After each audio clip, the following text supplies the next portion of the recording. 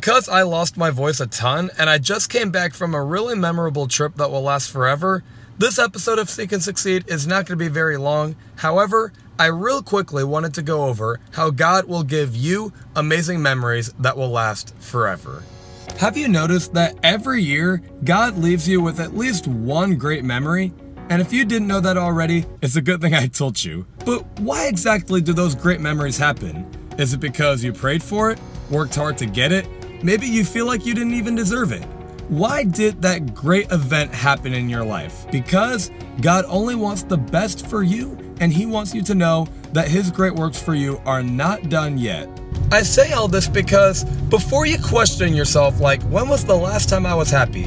When was the last time I had a great memory? When was the last time I felt like God was actually there for me? I first off wanted to mention, He always was there, but you just didn't realize it. And two, if you just trust in God and believe that something great is about to happen, it will. And it might not even be something you ever thought was going to happen.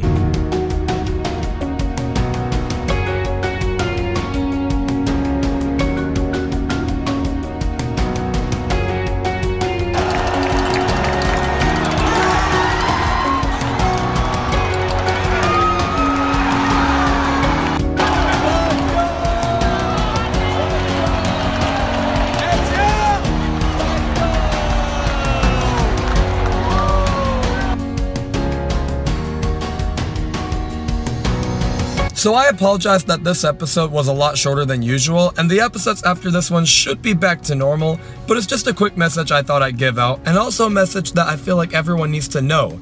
Everyone thinks that they're not going to be happy again and that God left them, but first off, God has always been there for you, but you just haven't realized it yet. And second, if you seriously do want to see more from God, you can actually just talk to Him right now and say, "Show me what you got," and He will show you what He's got. In fact, I want you to do that right now as I speak. Quit everything you're doing and talk to God asking, "Show me what you got," and you'll be surprised.